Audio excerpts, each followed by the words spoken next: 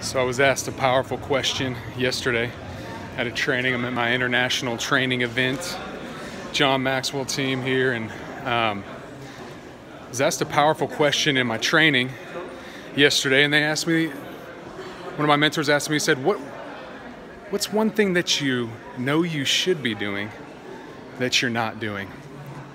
And so I want to ask you out there, this is a personal growth question. If you're a small business owner, this is a question you really need to ask yourself. What's that one thing that you know you should be doing that you're not doing? And if you can determine that, I want to encourage you to do it. And I'll tell you mine. I'll be vulnerable with you here and tell you my answer to the question and kind of what I got out of that question, out of that interaction. And I want to tell you, I'm going to tell you exactly what my answer was if you go to my YouTube channel. And so here on the YouTube channel, what I want to share with you is that my answer, what's the one thing that you're not doing that you should be doing? And it was marketing my speaking.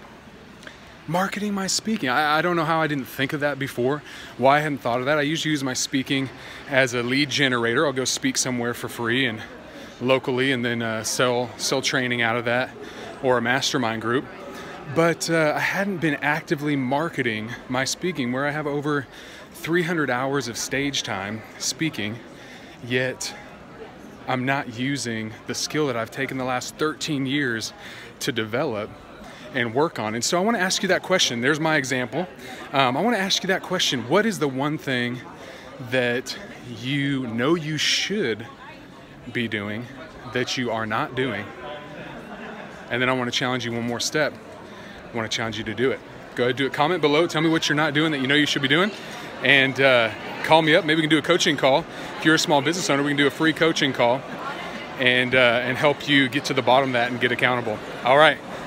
Thanks for watching. Talk to you soon. Bye.